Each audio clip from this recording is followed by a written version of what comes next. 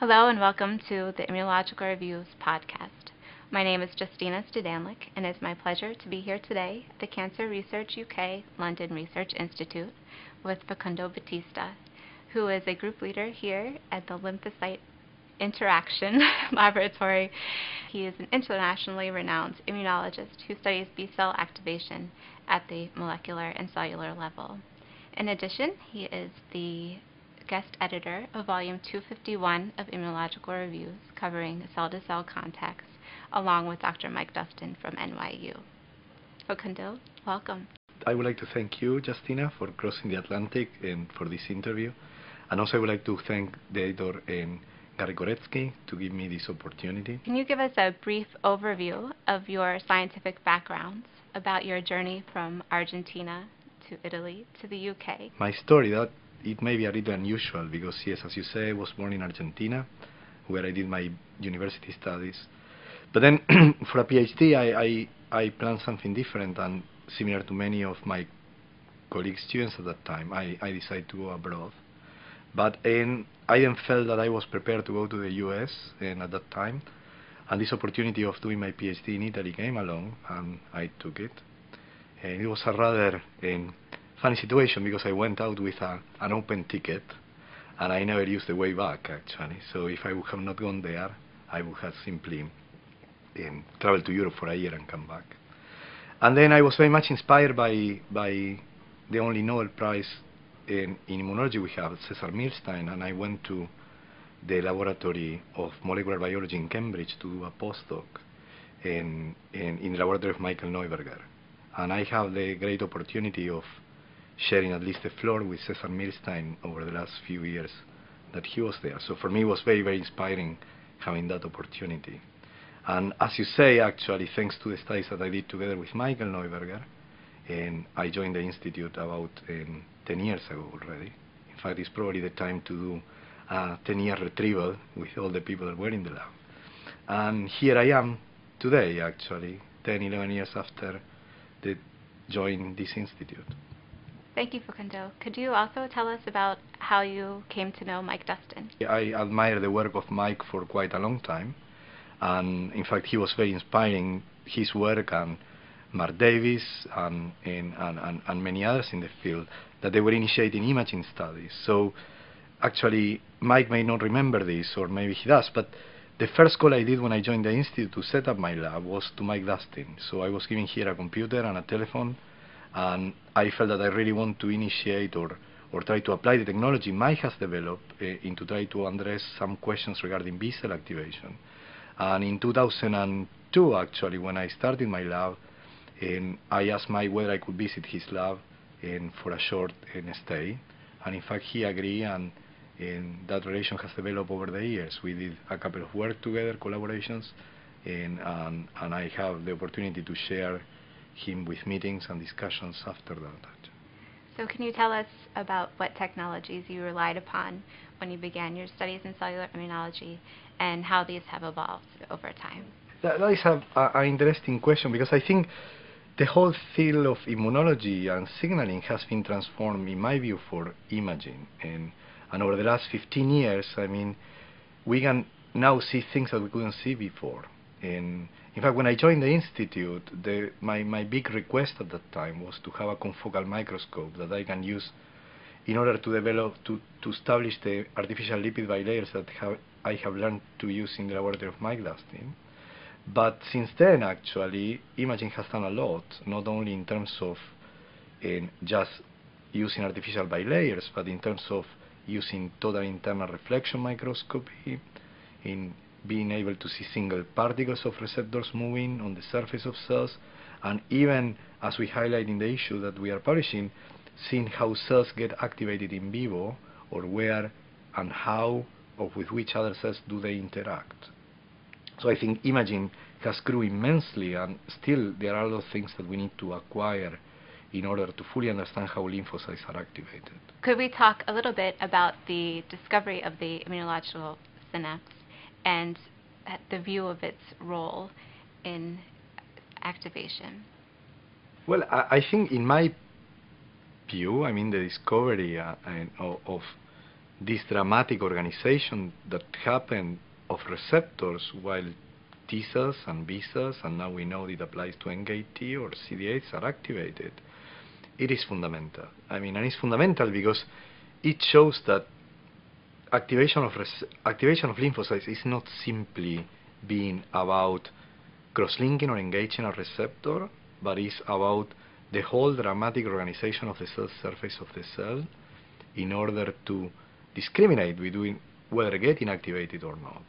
And the formation of the synapse is something that correlates in many cases with activation. And I think that it's just the tip of the iceberg to understand really what is going on. I know that there are arguments regarding, well, we can also activate T cells with anti-CD3s or B cells with anti-BCR, but I personally do not believe for a second that is the way that is happening in vivo. And I mean, now by getting resolution and by getting the right tools, we can start to see that synapses and synapses are formed in vivo. And it is about actually the organization of receptors, and it's about the dynamics of this organization and the exclusion of phosphatases and the timings of recruitments, that it will give us a real insights into how lymphocytes are getting activated. So in my view, the discovery was transforming, and I mean, we were used to activate lymphocytes just cross-linking receptors. And as the issue illustrates, I think that it's all about cell-to-cell interaction. And when two cells are interacting, it's not the same that just engaging a receptor on the surface of a cell. So I think that there is a lot to be worked and a lot to understood. And it is probably not enough to understand everything in the context of TCR and BCR, but it may apply, like we are starting to see, in other molecules of the immune system, such as lectins or other receptors.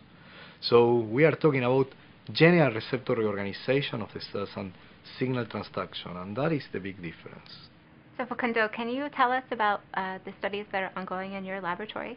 Yeah, I think it's a little like this issue actually, right? What my lab is particularly interested in is in trying to understand how B cells are alive, and that is why we are paying right now particular attention in tonic signaling. That is a signaling that happens in the absence of BCR ligand interaction and keep B cells alive. But also we are interested to understand how B cells do get activated. And in this regards, we go very similar to this issue from single molecules, try to understand dynamics of receptors into in vivo imaging, and linking that together with studies where we characterize the fate of cells during differentiation. So we keep a close eye and try to develop imaging technology around the questions we are addressing, and try to see what question can be addressed in one way or the other. And in the moment we are particularly interested about the super resolution microscopy. I mean, we are showing for the first time that receptors are aggregated in BCR, similar to what has been suggested for the TCR, are aggregated in nanoclusters, and these nanoclusters are very similar to what Mark Davis has described, organized in islands. And these islands are constituted in the molecular, again, in what we like to call the molecular landscape of receptors. And we have, like, the BCR is in a certain islands, and CD19 are in equivalent islands, but whenever they're activated, they are coming together, and this is key in order to allow the B-cell receptor to deliver signals. So although, again, this is a very reductionist approach, as we have been following, we believe that combining this with genetics is very important to try to understand what are the key initial events that are driving B-cell activation and what are keeping B-cells alive. So can you tell us about how the imaging technologies have specifically affected the questions that you have asked in your work? Well, I mean, in many cases they are illuminating the path along, but at the same time they are limiting what we can see and what we can get, actually. For instance, when we were using initial studies by using confocal microscopy and using artificial bilayers, we could see cells that are interacting there, but we were lacking the resolution to see how signaling molecules were recruited there, for instance. And now, with thanks to the work of Takashi Saito and Mike Dustin again, that they have introduced TERF microscopy, and my group did something also in that direction, actually. We can now imagine how these molecules can assemble into microclusters, actually, that they were impossible to see in 5-10 years ago.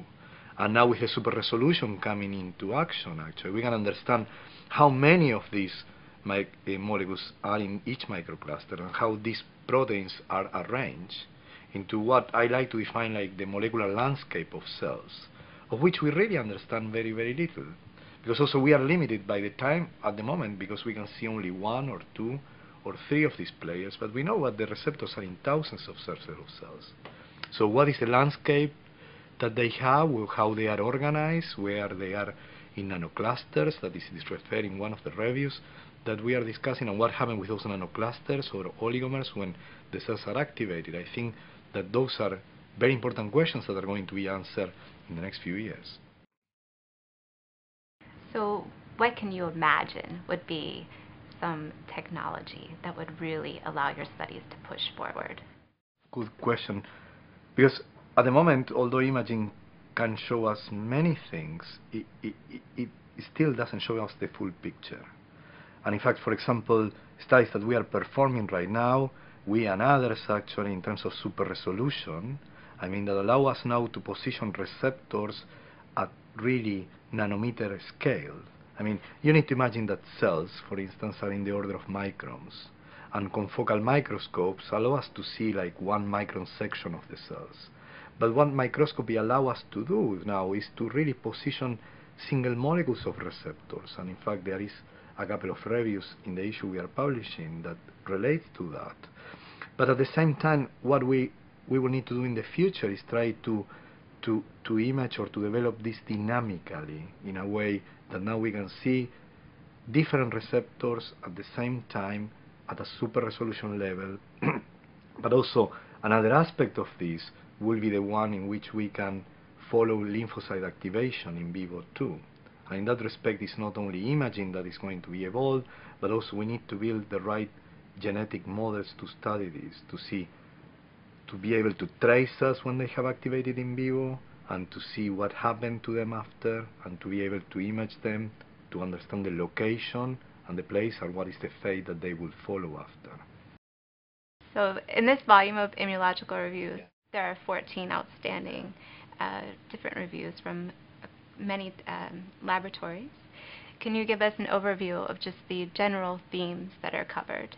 I would like to start to thank also Gary, because he actually came along in a nice meeting that he organized in Siena, and he, with the idea of organizing an issue on cell-to-cell interaction. So he came to me and Mike Dustin and said, look, what do you think about this idea? And we both felt that it was a very important question, because again, what imaging has done in the field is to make us understand that cells are not living in isolation. And in fact, cells are all the time interacting to each other. So the idea that the fate and the activation or the homeostatic behavior of cells are determined by cell-to-cell interaction is central to understand how the immunological response works.